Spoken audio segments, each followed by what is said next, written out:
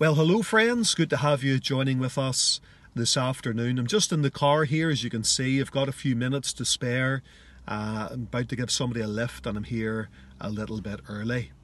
But just thought I would upload a little devotional. At emergency situations like this, whenever you're in the car and you've got some time, rather than sitting like a zombie scrolling through the phone, I've always a couple of books in the car that I can rely on to read if I've got a few moments to spare. One of them, of course, is the Word of God, the Bible. Good to have the Bible with you everywhere you go, especially in the car, because sometimes you're in the car. As long as you don't read it whenever you're driving, you should be okay. So I like to have the Bible in the car, and then a little book that somebody got me a Christmas or two ago, a little book about birds.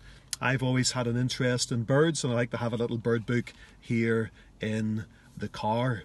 Now, in the Sermon on the Mount, in Matthew's Gospel, chapter 6, amongst all of the wonderful lessons that the Lord teaches us, one lesson is to behold the fowls of the air. Matthew chapter 6, verse 26. Behold, the fowls of the air, for they sow not, neither do they reap, nor gather into barns, yet your heavenly Father feedeth them. Are ye not much better than they? Behold the fowls of the air. In other words, study the birds. The study of birds is commonly known as ornithology, and it's a wonderful subject, especially whenever you relate it to the Word of God. A number of years ago in Coleraine, we did a study on many of the birds that are mentioned in the Bible. I think from memory there was about 29 birds that we looked at from the Word of God, a biblical ornithology. And the Saviour said, behold the fowls of the air, study them. And the Bible has much to say about the sparrow, about the dove, about the eagle, about the pelican, about the falcon, about the owl, and so it goes on. Many birds are mentioned by name in the Bible, and there are distinct lessons that we can learn from each and every one of them. So the Lord did well to tell us to behold the fowls of the air. And on this occasion he says, behold the fowls of the air, for they sow not, nor do they reap, nor gather into barns, yet your heavenly Father feedeth them. Are ye not much better than they? And this little bird book has a picture here of a robin in it. Little juvenile robin here up at the top. Sometimes you see those in the garden and they're hard to discern what type of bird they are, because they look a lot different whenever they get a little bit bigger and they develop the red breast and the white and the brown back. But the robin's a lovely little bird, and it just says here in this book, the robin is the most familiar garden bird. It needs little description, for its warm brown upper parts and orange-red face and breast are well known. The young bird can be confusing, as it lacks the red breast and is heavily marked with pale speckles. Robins are gardeners' constant companions, sometimes hopping about within arm's reach looking for grubs and insects as they are uncovered. The call is a pronounced tick, and the song, which may be sung at any time of the year by a highly territorial male, is a recognizable and present warbling.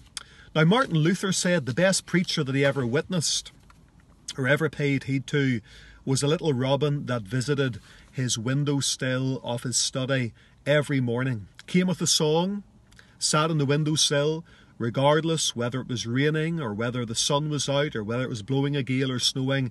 The little robin was there every morning on his windowsill, and he fed it.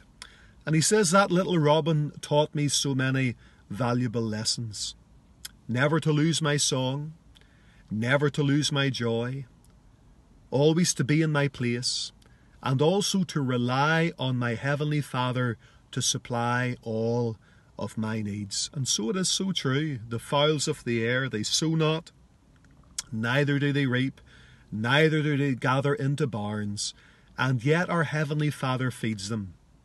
Are ye not much better than they? So listen, here's some advice for you. Get off the internet. Stay away from social media for a little while. Stop listening to all of the conspiracy theories from either side of the spectrum. It's so discouraging at times. Get away from that. Go out for a walk. Listen to the birds sing. Have a look at them. Watch them. Behold the fowls of the air. And remember that your Heavenly Father feeds them. And yet you're much more precious to Him than they are. Be encouraged.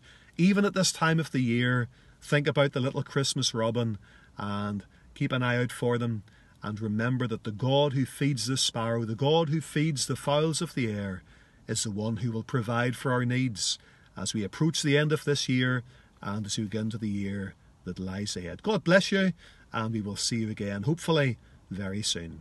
Bye-bye.